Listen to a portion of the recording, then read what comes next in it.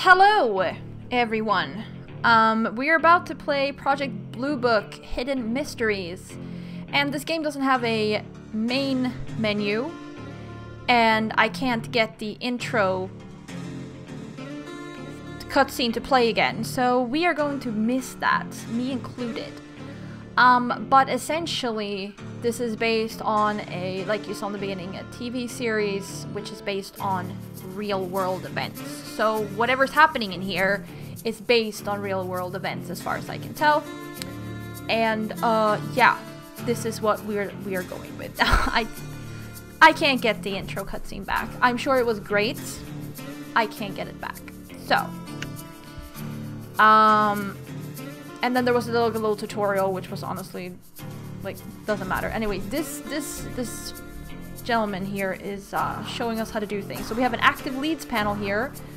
We have 1 star and a rank. Rising rank by getting promoted. Get promoted by playing through cases and solving them. Now he disappeared. So now we have Case Files Blue Book Office Clue.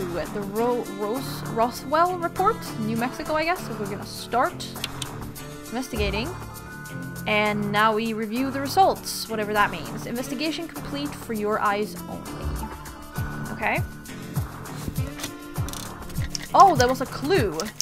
Alright. After you investigate a clue or conduct an interview, your notes are recorded in your blue book. Got it. Yes. This might still be the tutorial. I'm not sure, actually. Item report. Case file. Found in Blue Book Office. Okay, this is actually the place the game technically started in. Roswell? Why is the Air Force still interested in that weather balloon in New Mexico? That poor Major, Jesse Marshall, was completely humiliated. That's what you get when you jump to conclusions before a thorough investigation. Continue. Quinn is his name. Okay, we're heading to Oregon to interview those witnesses who claim they saw a flying saucer. You don't believe in little green men? Neither do I. I'll bet they just saw some fireworks go off. And now we're here. Ma'am, your husband claims you were all just fishing when the object appeared over the water. And it's my understanding the sun was behind you. Is that right? Do we have any music? No.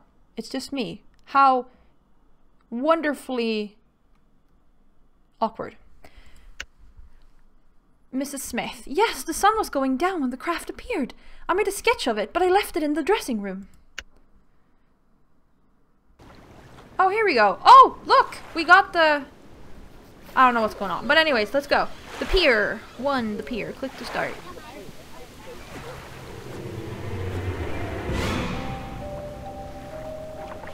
Okay, we got some, like, background music now. Okay, all our stuff. So I don't know what this is up here. I think we want to find these things. And then... Photo... hint? I don't know. Okay, so like some sort of points depending on how fast we find things. Oh, the points go up if we find things fast. And there's a clue found for our book. Okay, new clue, binoculars. Ooh, scene cleared. Okay, yeah, so I think this game is like solely hidden object scenes, I think, which is fine. Okay, scene cleared, the pier, clue found. 2 investigations. Score, multiplier, time multiplier, final score. Okay. Oh, okay, so this is a lead we have binoculars, and before it was a lead that I picked up in the office, I think. We have 3 stars, alright. Investigation complete. Item report, binoculars, military grade, 8 power magnification. Only thing wrong with them is they're Navy issued, not Air Force. I have a few more things to show you before you're ready to investigate on your own. Open your blue book to review clues you've found and interviews you've conducted.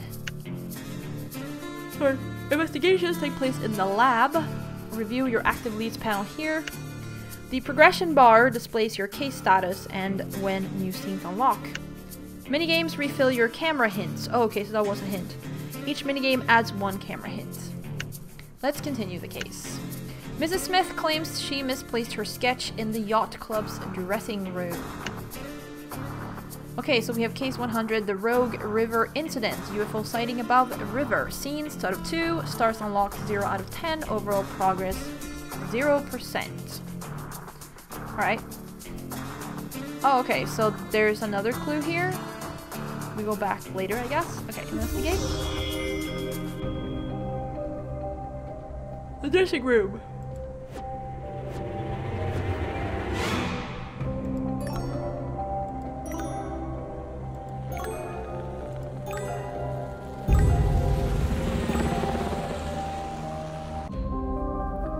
New clue sketch. Alright. Item report sketch. Now this is puzzling. These witnesses would seem to be more credible than average, but they expect us to believe this thing would stay in the air without wings? They must have been drunk. I mean, I'm pretty sure there are things to stay in the air without wings, but I get your point. In order to close the case, we need to find one final clue at the pier.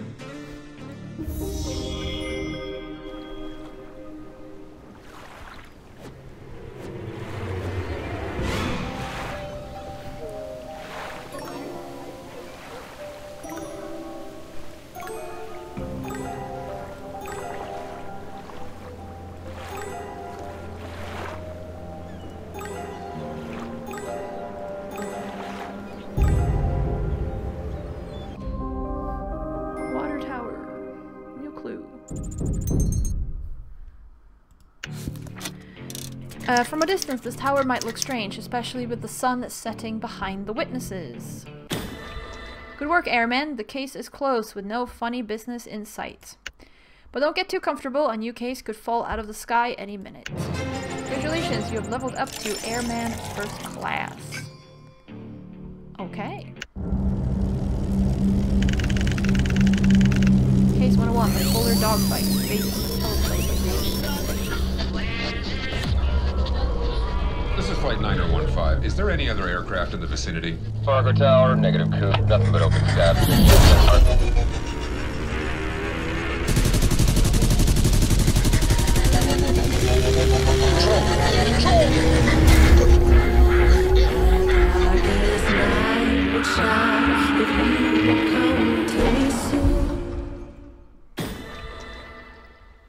Meet Dr. Alan Hynek, a civilian astrophysicist. He's here to back our claims and refute the press. Pleasure to meet you, airmen. I like to think I'm here to uncover the truth, whatever it is. We have a situation in Fargo. A pilot claims to have gotten into a dogfight with an alien craft. Evidently, the plane has the battle scars to prove it. Oh my goodness. We need to get down there right away. We'll escort Dr. Hynek home to pack a bag. But first, grab any gear from the office we may need.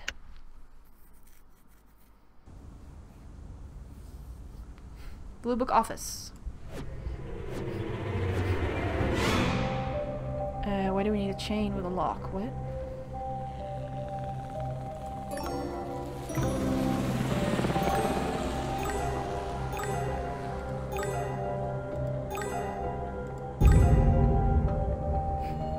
That is a clue. Rame photo. I hope you understand our past cases were closed for good reason. Some stones are better left unturned. Okay. Loki sounds like a threat? What?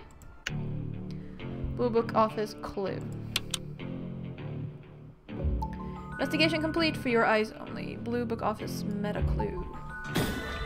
General Harding doesn't want us reviewing closed cases. You should tread lightly here, airman. Again, sounds shady, the way he's saying it. Item report. Ramey photo. This is an actual photograph from the Roswell paper. Is that a memo he's holding there? Does it say Ramey at the bottom? As in General Ramey? It would sure be interesting to know. I'll send it to the lab to see if they can make out any of the words. Lab results. We examined the photo. It appears to be a memo or teletype message. It would seem to be signed by Ramey, though the rest is difficult to make out. The few words we could make out include disk, victim, and crash. Our analysis on the full memo is inconclusive. It might be possible to decipher some of the message, but it would require close inspection of the original negative. We've got a next scene to learn how to unlock it. Hynek's front porch. And it's unclassified. Needed from scene 2 to unlock. What are those called? Leads? Whatever. And Okay, we have a bunch. So here we have scenes 2 out of 8. Okay, this is based on a teleplay by David O'Leary. Stars unlocked, 2 out of 35. Overall progress, 5%. Here we have 4 out of 10 stars, 40%. Airman Wardfire, I'd like you to meet my family, my wife Mimi and my son Joel. I'm sure your family is lovely. Is this relevant to the case? Pleasure to meet you, Airman Wardfire. I want to be a soldier when I grow up. I'm sorry. And defend the world like Flash Gordon does, Zap Zap. Come inside and help me pack, Joel. I'm sure my friends will stand lookout for evil spacemen. I'm still confused how meeting your family is relevant to my job. Like, I'm sure your family is lovely. How is it relevant to my job? Hynek's front porch. Like, I value efficiency.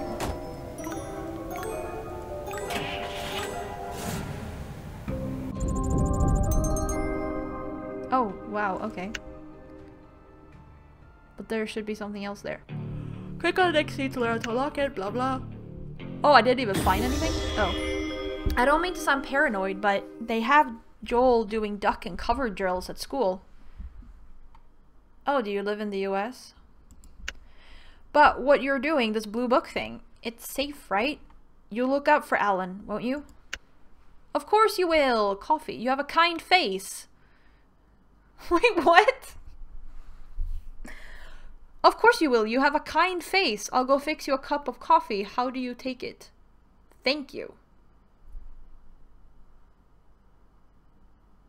I'm not even going to answer the question. Rude. Also, having a kind face doesn't mean you're a kind person, but sure. I get that that's like, you're going to form that bias, but like... Come on, Joel, let's help Daddy pack for his trip. See you later, Zap Zap. Gotcha with my death ray. You're space dust now. Fair? Fair. Hynek's front porch.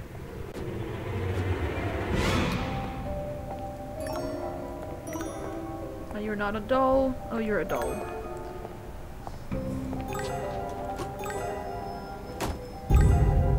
Oh, there's a clue. Alright. Civil defense notice. Your tomorrow may depend on today's something. Mimi worries about us being safe. She says the neighbors built a bomb shelter in their backyard. Your tomorrow may depend on today's preparedness. Sure? Sure.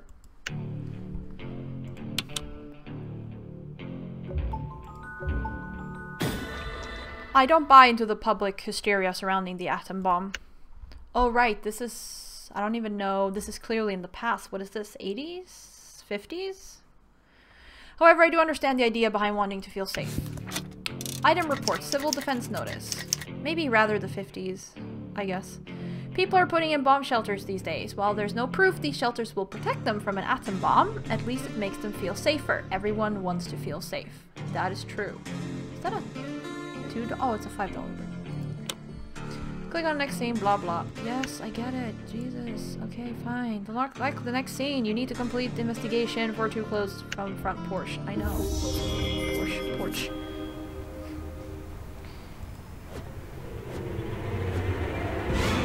In revolver mode, you must find the objects one at a time. You've got 10 seconds per object. Okay.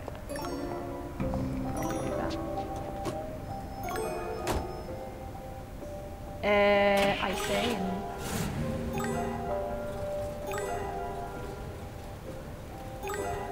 Let me click the objects then. Alright, cool.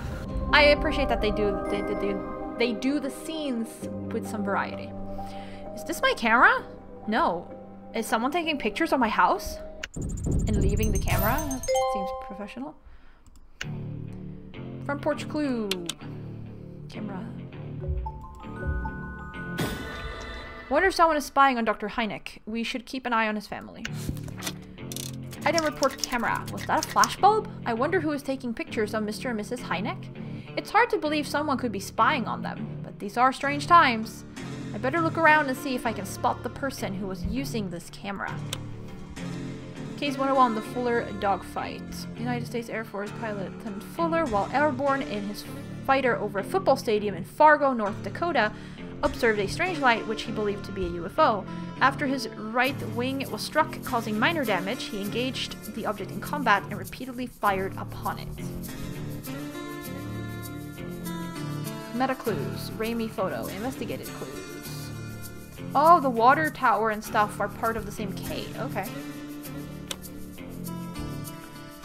We can go to the third. 102, the Flatwoods monster. Alright. Sure, we'll continue. I'm not gonna bother with getting all the stars. Hangar 18. The case file says that this pilot Fuller was twice decorated, so his story should be credible. Pilot says aliens attacked my plane. I think credibility is asking a lot.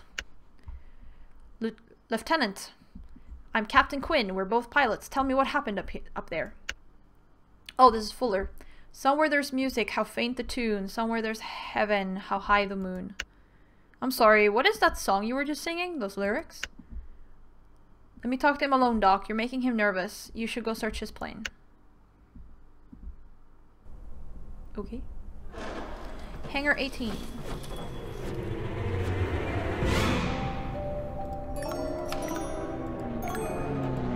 there a pigeon in here? An achievement! Oh. I'm going to continue searching for clues.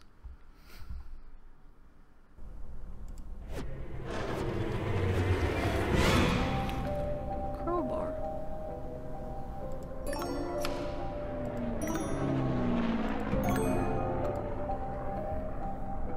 You're not a propeller? Not. Oh, this one. Geiger counter. Cement.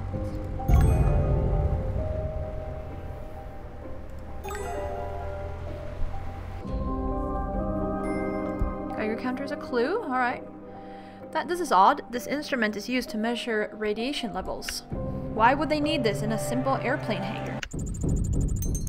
Text mode. Rack up. Oh, okay. It's more like working on the achievements.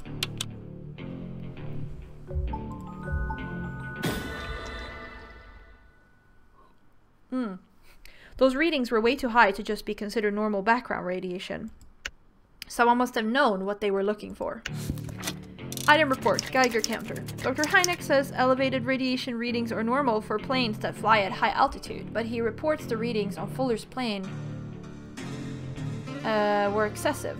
Could whatever damaged the wing have been radioactive? Was it a weapon?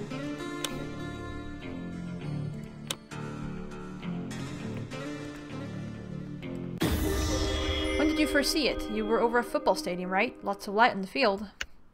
It wasn't on the field, it was moving, faster than anything I'd ever seen, until it attacked me. So you're saying this, whatever it was attacking you? Yes, it told me so, through the song. So you're saying this thing was speaking to you through a song. Not just the lyrics, something deeper I can't explain. It was real, okay? I thought I was going to die.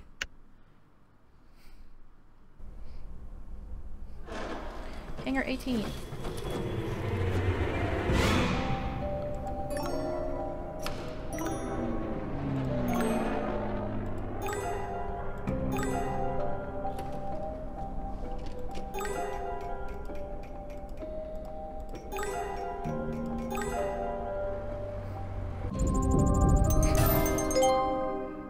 Continue. Searching for clues, please. Oh, so every time you go into the scene, you're not going to find a clue. Oh, that's fine.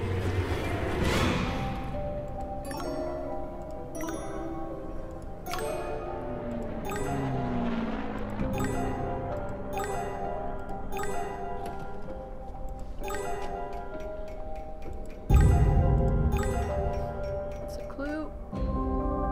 Weather balloon. Wouldn't an experienced pilot know a weather balloon if he saw one? Probably.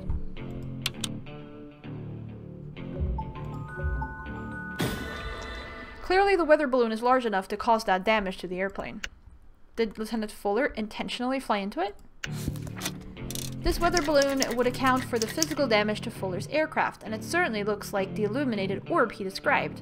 But what about the pilot's account of maneuvers and speed? He's pretty shaken up. I wonder if his nervous condition was caused by the encounter, or vice versa. Let's do the last clue in the hangar as well. Hangar 18. Here we go. Pigeon.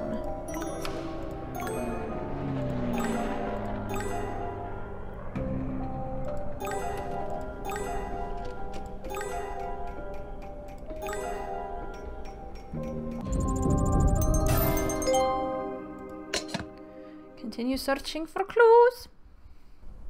Oh, is that a revolver one? Let's go.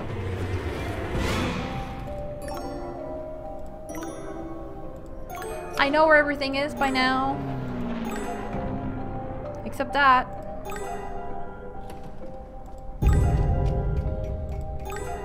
Oh, the damage is the clue. Yep. New clue, piece of wing. We have the sample of the wing where the pilot collided with the object. It needs to be thoroughly examined. True?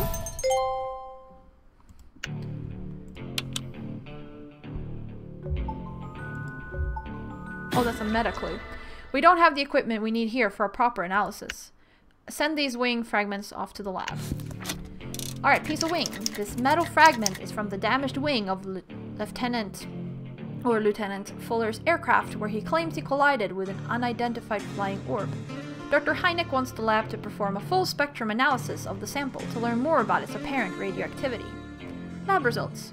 These readings are like nothing I've ever seen. Mostly alpha and gamma radiation, but also some neutron radiation, which seems impossibly high. Why don't you ask Dr. Hynek about this? Maybe he will be able to make sense of it. Why are you radiating neutrons? What is going on? Don't do that. Okay, but oh, there it is. Look at that. We will continue in the next episode, though, with this case and stuff. Oh, here's also a UFO. Interesting. Anyways, thank you all very much for watching, and I'll see ya.